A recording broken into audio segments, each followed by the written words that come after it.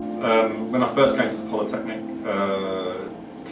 11 years ago, for the first year I was just on like a temporary contract, and then it became permanent 0.5, which has been for 10 years.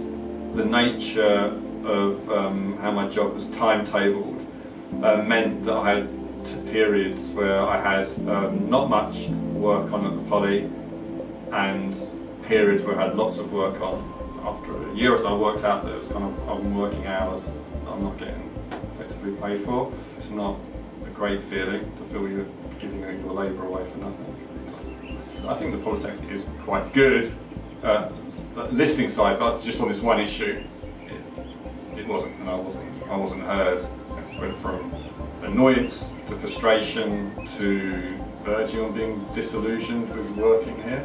Through the union, we had meetings with the Poly, and it kind of went through like due process, and I was happy with the outcome. Now I have more control over my hours. Having a happier employer is better than having an unhappy one.